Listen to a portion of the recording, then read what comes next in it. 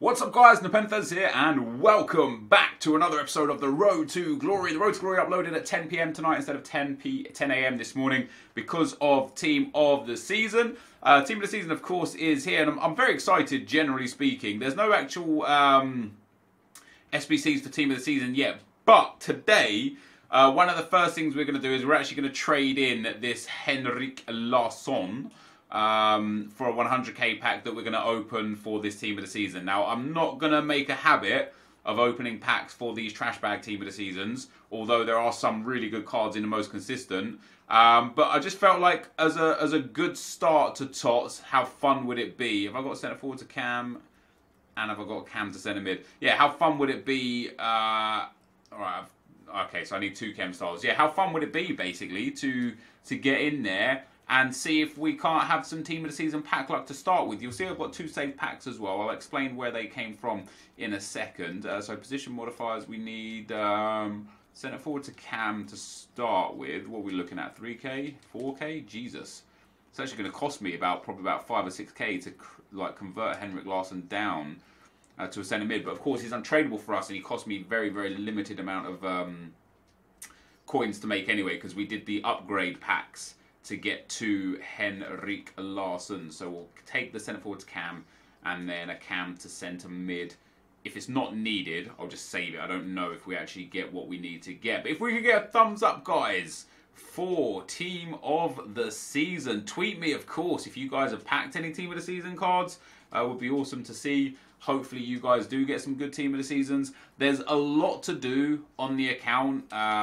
Did I get that? No. There's a lot to do on the account over the next, the coming days and weeks, including like a whole bunch of Team of the Season SBCs that are going to be coming, the weekly objectives that are here. There's other objectives like weekly objectives and such that give small pack rewards. And then there's a couple of daily knockout tournament cards as well. So there is a hell of a lot to get through and get into, which I'm excited for. And as promised, we are going to complete this Ruud Gullit through Team of the Season. I don't know if we're going to do it necessarily in week 1. I just know that we're going to do it through Team of the Season. So centre forward to Cam. It does get into 3 Chem. So that's that done. We don't need to go for the Cam to centre mid. So we're going to turn that in. Henrik Larsson did okay for us. Only played 16 games with him. 13 goals, 13 assists. We're going to trade him in. And we're going to open our 100k pack to kick things off. Well, we're going to open first and foremost. We're going to open this 5k pack. The premium gold pack, I got this from the FUT swap player, the final FUT swap player that I got. And then the gold pack, we actually got this from winning the daily knockout tournament. I didn't record any of the DKT. Basically, after I'd finished streaming on Thursday night, I hadn't qualified at like 3 o'clock in the morning UK time, and I thought, you know what, let me just give one DKT attempt. If I win it on my first go, great. If I don't, I won't play FUT Champs this weekend. We'll just go and do all the the Team of the Season based stuff. And as luck would have it, I ended up getting like a couple of really quick rage quits, and then the final was the only tricky game. And we ended up winning the whole DKT in like 40 minutes. It was great. So that's where we got the 5k pack from. As I said, we got the premium gold pack from the final FUT swap Clint Dempsey card that we picked up as well. A couple of cards there that are okay. Keep that, keep that, keep that. And then the 100k pack here as well. And you're probably wondering, where did almost 500,000 coins go? Well, first of all, let's open this 100k pack. Do I expect a blue card? Absolutely not. Do I expect a board? Most definitely yes. So, as I say, no blue card expected. We do get a ball player, so no special card for us, sadly. Our player is going to be German, goalkeeper. It's a big one! It's ter Stegen! I thought it was going to be Neuer, I'm not going to lie. 87 rated ter Stegen is very, very, very nice though. He's like a 30k player, so that's not so shabby. Could also be some other players in this pack as well, of course. And there's not. That actually, outside of ter Stegen, that's one of the worst 100k packs you're likely going to see. Oh no, there we go. Okay, so we've got some players up here as well. We'll send all these to the trade pile for the time being. We'll send all of these bad boys into the club. It's such a shame we didn't pack a blue there, but we get a ter Stegen. Like I said, I think he's about 30k. 27 to 30k. Okay, 25 to 27k. That's fine. And now might actually be a good time for me to go and pick up some of the 88 rated cards that we need to finish off the other side of Ruud Gullit. However, what I did, guys, I went and bought 2 Alexis Sanchez 1 to watch cards. I'm going to show you guys what I bought them for and the fact that they're actually already up in price. So I bought this one for 210, and it looks like he's already up at about 2... Oh no, he's back down again. Okay, so it's come back down towards 200s. And I bought another one for 193. I don't know if it's on this page of cards or if it's in my club. It looks like it'll be in my club. Let's just have a look. I've got a lot of stuff on the trade pile. I'm going to have to sort through that. I'll sort through that another time. We're not going to do it here today.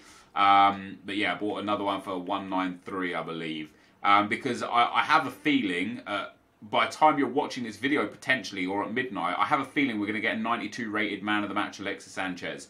And if we do, this card will go up to around 400, 500k, and I'll make some really, really good profit off of it. And if we don't, I already bought him at a really low point, so I'll lose tax on it for the risk. And I personally think the risk is worth it, so I'm going to give it a risk. So, what have we got to do? Well, the weekly objectives: win 4 squad battles on world-class minimum for the team of the season, Carlos Lopez. Score 10 goals just score 10 goals with team of the season players to earn a small Prime Electron players pack. Play 3 games to get a kit. Score 5 goals with Galatasaray players in online seasons for a small Prime Electron players packs. Score 3 goals using Calcio defenders in squad battles on minimum professional difficulty. And then score 11 goals using EFL League 2 in squad battles on minimum professional difficulty. So basically we need lots of squad battles stuff. The first and foremost thing we need to do is just win 4 games on minimum world class difficulty. And so what we're going to do here today is I'm going to actually build a squad that's not an insane squad, just to show you guys that squad battles, just to show you guys that you don't have to have like some incredible squad to actually complete these objectives. And I'm going to show you, like, in my opinion, the best way to go about it. So we're just going to go to gold, high to low. I'm going to see if I can build out a Premier League team. In fact, let me use this guy. I'm just going to use basically some low, like I said, low value, low bin players. Some players that there's no way you guys won't be able to afford or pick up or get involved with. And I'm going to also play on, and I'm just picking the first people that are coming up here as well. So we'll pick him and we'll pick him. We'll pop, let's pop this red Atsu in as well. And then up front we'll go with, Wele and Andre Gray. So I am going to put some decent players on the bench, just in case, but shouldn't be an issue, right? There shouldn't be an issue for me to win this, basically, to win this game. And so what I'm going to do here today, guys, after opening this pack and so on and so forth, the first thing we're going to do is we are just going to quite simply go and win 1 game live, and then tomorrow's video will be me unlocking a few more of the players and so on and so forth. So Koke got a red card for me in the final as well, which is too bad. So yeah, this is the team. Let me just put a manager in. I don't think we need a manager, but let's put one in there anyway. And I'm now going to go and get into our first squad battles match. Single player squad battles. Now I'm going to have to turn my TV over. So I'll be right back, guys. I'll be right back. Alright guys, so we'll start with the first team. I'm going to be playing on Legendary difficulty. That's right, the team that I've got here, I know Valencia's got a attribute card on him, but I'm going to be playing on Legendary difficulty with this team because I genuinely want to show you guys, and I know I've done a fair bit of squad battle stuff most recently on the channel because of some of the weekly objectives and because playing FIFA at the moment is kind of dry, but I genuinely want to show you that it doesn't matter if you're doing those professional difficulty tasks or if you're doing those world-class difficulty tasks like this one is, you can do it with a very, very reasonable team. So if you're a new player to FIFA and you've just turned in, this is going to be the way for you. So first thing you're going to want to do is go to settings, go to customize control, and put yourself onto legacy defending. It's just going to make it remarkably easier. It won't make you a better player, won't make you a better online player, it won't teach you anything about the game, but it will allow you to defend without defending, and that just makes it a little bit easy. So first things first, on Legendary difficulty, which is what I'm playing on, and what these rules apply to is kind of specifically Legendary difficulty. But on Legendary difficulty, what you're going to need to know is that the risk isn't going to be, okay, can you score 100 goals a minute? That's not what we're looking to do here. The aim of this game is literally to just score when the opportunities arise. And what I mean by that is don't go like absolutely gung-ho, running left, right and centre to try and get yourself every long shot. You know, you're going to be using, I mean, maybe you've got like a really good team that you're going to be using. But if you've decided to use a team like mine, you're going to be using players that aren't the best, that aren't the quickest, that don't have the great skill moves, don't have the great finishing. So you're going to have to take your chances as and when they come. Funnily enough, I didn't take my chance right there to start with. Gray got in behind there and probably should have done better. And what I'm doing to defend as well, as I end up stealing the ball there with Leighton Baines, is I'm just holding circle and X together and sprint. Look, I'm holding both of them. My other hand is doing nothing. And look how not only do they chase the ball down, but they will actually put a tackle in. You might want to change player eventually because you'll just gas the stamina out of players, but I might even concede here. Oh, he's hit the post. There you go. We end up winning the ball back. But that's how I defend. Just hold sprint, and then eventually, like, if you're tracking back with the player, you might just want to press L1 to pick up another player. And there you go. Atsu picked up the ball for me off the back of that. So the aim, you know, we're not trying to go for top 100 in squad battles here. We're not trying to get the 5-0s with all the corners and no fouls and no offsides and 10 shots and so on and so forth. The aim here is genuinely to just win the game, right? Because that's all you have to do. You just have to win the game. And so what happens is in the first 45 minutes, the AI is at a specific difficulty level. I know it's on legendary anyway, but the AI it doesn't, like, it plays legendary in the first half, and then depending on the scoreline, it changes and adapts the way it plays in the second half. So in the second half, heel-to-heel flicks and fake shots just work incredibly well. And even fake shot stops work really well as well. I might even be in here actually. Nah, see, I could have possibly got a fake shot away there, but so yeah, the aim start with is just to get into the second half, get through half time without conceding. Really, that's the aim. And you are gonna lose, especially if you use poor players like I've got here. You are gonna lose stamina so fast because of the way that we defend, because of the fact that we end up.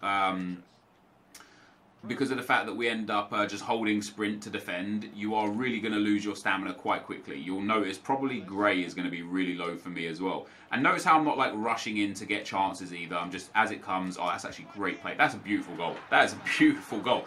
And that's our first goal. And now we get the benefit of knowing that we're going to win this game comfortably. Because what again will happen, now that we're winning, in the second half, the AI will go all-out attack after about the 60th minute against when they're losing, and it makes it just ridiculously easy to counter them and score. That was a fantastic goal. So first things first, that's how we are going to beat the AI with a bad team on a super difficulty. So it doesn't matter if you're a bad player, it doesn't matter if you're new to FIFA, it doesn't matter if you play sporadically, if you've got a good team, a bad team, if you're looking to use a fitness team. All that matters is that you put it to legacy defending. Understand that stamina is going to be an issue for your players because of the style that you defend. So maybe picking high stamina players will be priority number one for you in a team. Maybe using your main team will be there if you've got a main team. You know, if you've got like already a really sick team with like a few icons and so on and so forth. Maybe using those players will benefit you again. But look how I'm winning the ball back. Like, I just drown them out. And they will get a few good chances. I think they already hit the bar once in the AI. They will probably score, especially against a team like this. They will probably score. They do cut you open from time to time. But generally speaking, they'll only create like 2 or 3 really good opportunities per game on this difficulty level. And so it makes it, as I say, you know, it makes it just stupidly easy to win the game ultimately. So we're 30 minutes in so far. I know again this is like squad battles or whatever. You know, people don't necessarily like watching squad battles, but I think because of the weekly objectives this week and because of the fact that so many of the weekly objectives are geared around squad battles, I think it's going to be important to be getting some squad battles gameplay up there this week. And one thing that I want to do that I haven't done a lot recently, a lot of the weekly objectives I've been doing recently on the road to glory have been done just off camera, and then I've just shown you, hey, here's me claiming the weekly objective. Well, I don't want to do that now. What I want to do through Team of the Season is show you all of the things, you know, for every... Oh, am I going to win that? Everything from the games that we play on professional difficulty to the bronze packs that we open, because we've got a good chance of packing a lot of good Team of the Seasons through this Team of the Season, because of how many, you know, because of now how the packs work since last year, where the base card pack is the one. Oh, I thought I got a heel flick off there. He's actually injured Welbeck. Yeah, because the base card is the one that is also relevant in the pack. Like, we can pack, for example, Team of the Season Akinfenwa, a gold 79 rated card. We can pack him in a bronze pack. There are plenty of other Team of the Season cards that also have base silver cards that we can pack in bronze packs. And then if we do some bronze to silver and silver to gold upgrade packs, there are ample amounts of players that we can pack. Am I going to get this through? There we go. Oh, great. How have you missed that? Yeah, there's so many that we're going to be able to pack. Sorry if you can hear my son there as well. He's obviously having a bit of an issue. Yeah, there's so many that we'll be able to pack through upgrades and stuff that it's just going to be a lot of fun. It seems like EA have really done good on the grindy aspect. You know, 2 players already winnable via weekly objectives. On top of that, a couple of decent packs winnable via weekly objectives, and an informed Koulibaly winnable via weekly objectives. Okay, it's only a 15-game loan Koulibaly, but still, the point stands that there's another card winnable via weekly objectives. That's pretty cool. 2 players coming via DKT. Now, they are going to be a sweat fest, especially due to the fact that, in DKT, you can use attribute cards, right? So that's going to obviously have maybe only a minor impact, but it's going to have an impact, and it's going to be a sweaty DKT. Then on top of that, we're going to get, I believe it is on the 2nd of May, we are going to get 8 or 9 SBCs for other Team of the Season cards. So you can see there that Atsu and Gray have got the worst stands, so I'll probably bring those off later on in the game. I'm going to go defensive now as well, because I know that AI is going to push on a little bit more. They're going to start creating a few more opportunities, and I'm going to want to just hit them on the counter. But yeah, so basically we're going to be getting, according to what EA said, there's going to be 10 Team of the Seasons from the rest of the world per week, and they are going to be not available in packs. They are only going to be available through the weekly objective and then through the SBCs. That's a good shot from... so yeah, it's going to be a lot of fun. And I don't know what I'm going to do with those Team of the Season cards, because from the first ones that we've seen, so if we actually take the first one into consideration, so it's basically the top 50 rest of world players that aren't in Team of the Seasons. And so the first one that we've got here, this Lopez guy that we're playing for right now, he is literally the worst of the 50. He is the 50th rated of the top 50. And he's 84 rated, and it's actually an okay card as well. You can't really turn your nose up at it because it's a free Team of the Season, and what it allows you to do is to complete other weekly objectives without even paying for a Team of the Season card. So, for example, there's another weekly objective that requires you to score goals with blue cards for a prime pack or something like that.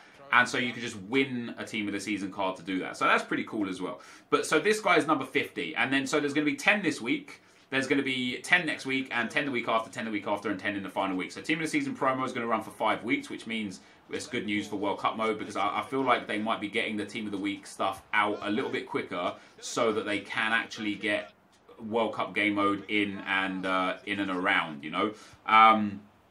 So yeah, that's obviously some. Don't foul him. That's obviously some. Oh god, I've tackled him twice there. That's obviously some really good news. And then obviously next week's weekly objective will have the 40th ranked player. So the fact that this guy is an 84, I assume the 40th ranked player will be like an 86 or so. And then the next week will be the 30th ranked player, and then the 20th ranked player, and then the 10th ranked player for a weekly objective. And that's pretty cool. A 10th ranked player from the rest of the world, from a weekly objective, that's going to be great to be able to grind out. So you're going to be able to grind out through weekly objectives, a guaranteed of 5 Team of the Season cards. Then there's going to be 9 per week via SBCs. And I think they're untradeable if I read that correctly. And that's interesting because how difficult these SBCs are to complete is going to be really important to whether or not this is going to be a good area of the promo or not. So for example, for the FUT swap players, there was the marquee matchups that gave you that FUT swap Fellaini, and it was way too expensive. It was like 50k before you take the packs into consideration to get a FUT swap player. I think the community were up in arms about that. You know, we got plenty of complaints about that. And then the next SBC, not only was it way cheaper, so it was like 8k to complete, it also gave you a pack that gave you some good rewards back. So it was essentially not free, but super cheap and potentially you potentially you may profit from it, but not free. If these SBCs that EA are about to do in a few days' time are going to be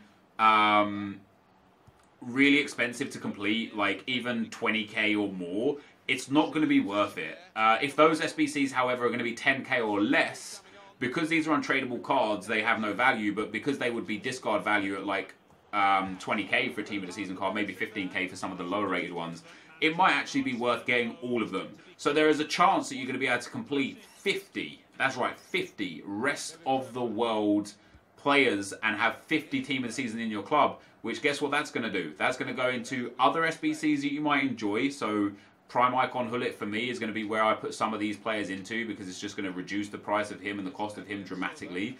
Alternatively, you of course could put these players into other SBCs that are coming along the way. That's going to, ooh, nice block. Or alternatively, these cards might actually be usable. You know, if this 84 rated guy is the 50th rated player, his card stats are okay. I've looked at them. He's got okay composure, nothing great, but his pace is good. His actual shooting stats are very good. We'll go and have a look at him after this game as well. I don't want this video to be like too long, because it's a late night upload for a change, and I need to still do tomorrow's video now. Obviously, we've got a lot of FIFA to play to get that done and dusted. But yeah, bottom line is it's going to be a good card for this Spanish guy, this Lopez guy, and I think you're going to see him a lot in like weekend league and so on and so forth, just because it is a novelty card to start with. However, I do expect that he will get fully eclipsed and won't be in many people's teams after the first day or two, just because of how many Team of the Seasons are going to be available. We already have 2 full squads out there, so there's already like 46 Team of the Season cards available. And then there's 2, well, Akinfen was in packs and available through weekly objectives. So there's, I think right now there's 47 Team of the Season cards available. And then there's going to be the DKT players, which is obviously Caleon, which looks to be a good card. Again, it's just such a shame he's got 2-star, 2-star, 3-star, because outside of that, it's a good card. And then outside of Caleon, you've got Hoyler, who's got a well-rounded card, mostly based on pace. His dribbling is okay, but it's going to be a nice card to win, and it'll be a nice card if you can win it to have. What I don't enjoy about the DKT is the fact that, again, you're pricing a few people out. You're immediately like removing some people's ability to win that card, because they're just quite simply not good enough to win the DKT. But then also you're inviting people that are exceptional at this game and already qualified for FUT Champs and are brilliant at the game and don't need to play DKT. You're inviting them to also come online and get involved in that tournament and win that. And that also then doesn't allow even more people into the into FUT Champs, but to win the DKT, because all the tryhards and all the top guys are going to be coming back into it to try and win those cards. So I personally either think that when a player is up for grabs in the DKT, that they should remove the number of chances that you have to win. Right now you get 8 attempts. I think when there's a player available, there should be unlimited attempts. Or alternatively, they should just bring back cups, put these players in cups, and boom, problem solved. Like don't have the qualification tool for your big weekend league as the thing that is also what entices people to come and win a player. I think that's quite counterproductive, and I hope they just remedy that for next year, or even better still, I hope they remedy that at some point this year. That would be pretty cool as well, but I personally can't see it happening this year. But we find ourselves 3-0 up. Guys, I've used this team the whole game. I didn't change this team. I didn't change formations. I didn't change tactics. I built this team from scratch. Like, if you were interested in custom tactics and such, custom tactics are exactly the same. Player instructions are exactly the same. Like, well, default. I haven't changed any of that. The team wasn't great, and that was on legendary difficulty, and we managed to pick up the win very, very comfortably. And I did it at a canter without even paying attention. 2 goals for Wele, 1 for Silva, 2 assists for Gray, and 1 for Silva. So a nice big 3-0 victory over the team there, which is obviously pretty good. Dominant performance. They only had 4 shots the whole game, 1 on target. We also picked up 2,300 points, which is going to get us, by the time I finish all the squad battles games that are required for this week, we're going to end up probably getting like into maybe like Gold 1, which will give us another good amount of rewards to potentially even get more Team of the Season cards. through the packs, which will be pretty sick. So we complete squad battling, that gives us 350 coins, but for the weekly objectives, that's now 1 out of 4 for Lopez and 1 out of 3 for the blue kit, and that's it so far. So that, guys, is going to be the end of the video for today. In fact, before we get out of here, what did I want to do? I wanted to look at that Lopez card. I wonder if his concept is in concepts now. It wasn't previously. Lopez. What was his first name? Wasn't David Lopez. Wasn't Maxime Lopez. Wasn't Pedro Lopez. I can't remember what his name was. Let's go special, high position, striker, nation, Spain, and have a look at if he's in concepts here. Because he's 84 rated, obviously. Okay, there we go. So, is it David Lopez? Carlos Lopez. Yes, it wasn't there. So, this guy that you're going to win, 4-star weak foot, which is great. Medium high work rates is super confusing, but 4-star weak foot is great. But if you look at his stats, 98 acceleration and 88 sprint speed. So I don't even know if I'd give him a pace card because he's quick off the mark. He's got perfect balance, good agility, good ball control, good dribbling, reasonable composure, reasonable physical stats, good short passing, but then he's got insane finishing and then good shot power and positioning. So I'd probably give him something that boosted maybe his dribbling, shooting and physical, maybe a marksman or maybe a maestro to boost shooting, passing and dribbling. But this card is, for a free card for playing 4 squad battles games, this is dope, man. And I'm excited for Team of the Season. This, however, dudes, is going to be the end of the video. If you did enjoy it, be sure to leave a like, rating, comment, and subscribe to my channel if you haven't already. But for now, guys, I'm out. Peace.